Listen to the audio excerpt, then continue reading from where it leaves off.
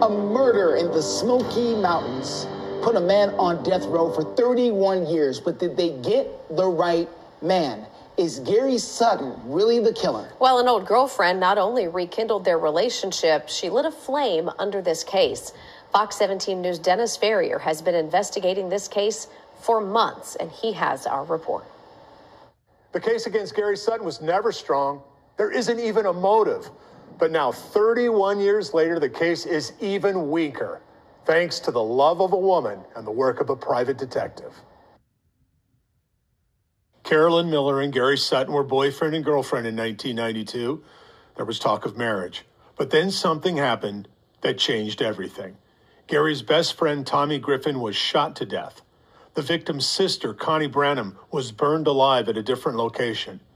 Gary Sutton and his uncle, James Dellinger, were charged with the double murder. 2 shotgun shells found at the Tommy Griffin murder scene, match shells found at Dellinger's home. A witness heard the shots near the Griffin murder. Another witness placed Dellinger's white truck fleeing the scene where Connie Branam was burned alive. Even then, there was no real evidence against Gary Sutton except the fact he spent a lot of time with his uncle. After his conviction, Carolyn Miller moved on to a new life.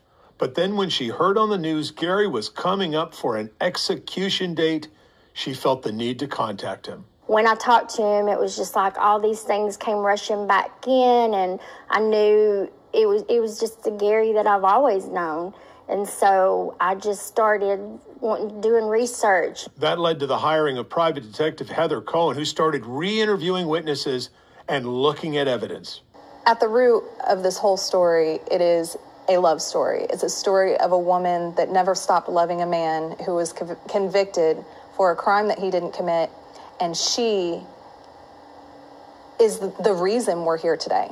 And this re-investigation all starts at a crime scene at the foot of the Smokies. The moment police discover a murder scene, it is the most critical moment.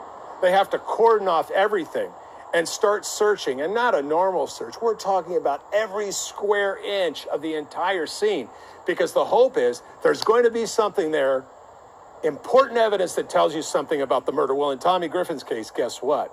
That evidence showed up days later. According to the family, it's this crime scene photograph featuring 2 shotgun shells lying perfectly side by side. Look at this, perfectly side by side. Recently, an avid hunter who happens to be a House representative in the state of Tennessee said to me, that's what got my attention, because it's impossible. He said, I took one look at that photo and I said, impossible. There's no way shotgun shells are going to just land side by side. Then there are the witnesses. Barbara Jones saw a white truck fleeing from the scene of Connie Branam's car fire murder. Her testimony placed the defendant's truck at the scene. But to this day, she says she never identified the truck, that they showed her the defendant's truck before they showed her a photo lineup of trucks. And then when they took me in and when they had me up on the witness stand, they had a board that had a bunch of trucks on it and had that picture of that truck that just showed me outside. And that was the only picture on there that looked similar to it. But is that the truck that I saw that day? I can't say that for sure. And it is important to know that an alternate suspect, a violent felon named Lester Johnson, who is now dead, also drove a white Dodge truck. Enter Tina Hartman. We caught up with her in Owensboro, Kentucky, finally ready to tell her story. Lester Johnson was charged with cutting her throat in a shower. He ended up walking from those charges, and Hartman fled the area. 2 of the witnesses in his trial did not show up. Murder victims Tommy Griffin and Connie Branam. They called my grandmother after shooting up her house and burning her barn. They told her, you tell Tina that she's next after Connie and Tommy. They had already not showed up for court. He gets out on February the 21st, 1992. That afternoon, Tommy Griffin went missing. Tina Hartman's story has never been told, and it is not part of the Sutton murder conviction. There's more. Way too much for one story. Disgraced medical examiner Charles Harlan was a key witness for the prosecution, And another witness says an important part of his testimony was omitted because it would have hurt the prosecution's case. The prosecutor even said back in court in 1992 there was no evidence against Sutton, that if he tried him separately from his uncle, they would have to drop charges. Quote, "Your Honor, we'll have to turn Sutton loose," unquote. And while friends and family have always maintained Gary Sutton's innocence, loudly and often, now 3 state lawmakers and a state senator are going to the governor after a 2-hour meeting with Detective Cohen. They're asking Governor Lee for a stay of execution and a full review of the case. He's already lost 30 years of his life for a crime that he did not commit. And I think that we, the people, should stand up and let our voices be heard to the governor, that this is what we are demanding for Gary Sutton, and that the governor should do the right thing and give this man what's left of his life. Ooh. Dennis Ferrier here with us right now. Dennis, there's a lot of twists and turns to ask about in this particular case. The thing I want to ask you about is we see these things happen across the country all the time.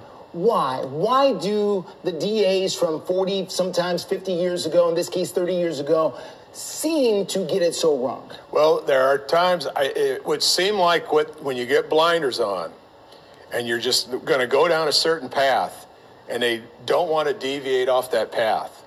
They don't want to deviate off that path. And we've seen that time and time. Adam Brazil up in Grundy County.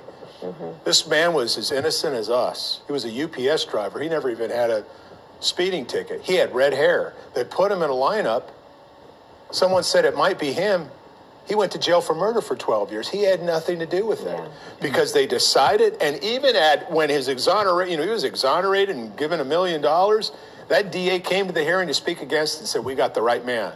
There was just never like, oh my gosh, and it's so hard for a lot of men to say, I'm wrong, I made a mistake, let's stop this right now and let him go. So, and in this case, it's multiple small pieces of evidence. Right. It's hard to follow, but if you watch it 2 or 3 times or read the online story, you see like, gosh, beyond a reasonable doubt, really? Yeah.